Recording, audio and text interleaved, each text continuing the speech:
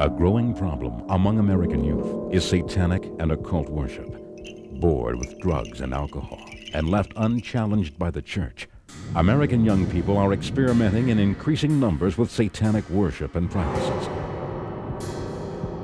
In Albuquerque, New Mexico, before a crowd of over 10,000 who had gathered in the Tingley Coliseum, Mario Murillo brought one of the most important evangelistic messages of the 90s. In an anointed and fiery message, Mario skillfully exposed the deception of Satan in a message entitled Satanism Unmasked.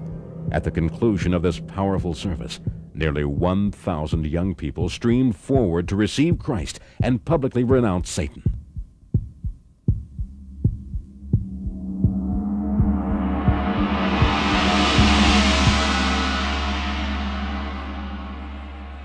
And tonight, frankly, I'm here to steal Halloween and make it a Christian holiday. He told me that without witchcraft, without Satanism, that his group, Black Sabbath, would never have reached the heights that they reached. They required witches and incantations for everything. I am not out to get the Satanist. I'm out to get Satan, but not the Satanist. We are mad at your fun because the young people of this generation need to know that the moment you find Christ, you don't become a dried up pickle in a jar that's checked out of life, but you have a good time, my man.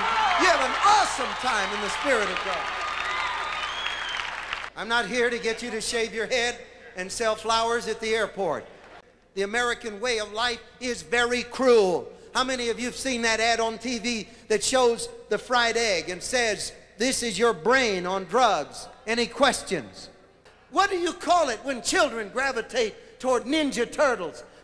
Now I'm going to look at you all and tell you that white magic and black magic is like talking about white AIDS and black AIDS. My brother, please don't interrupt these proceedings. Thank you. But there is an aspect of Satanism we refuse to accept, that Satanism itself is the heroin of addiction to the devil. And tonight we begin with the marijuana.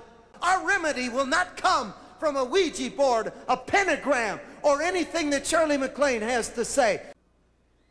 Everyone laughed when Pastor Rob Carmen said, "Your mailman might be a Satanist."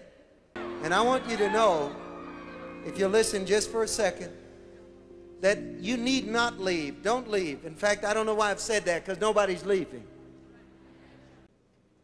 I have never in my life had much confidence in my own ability to speak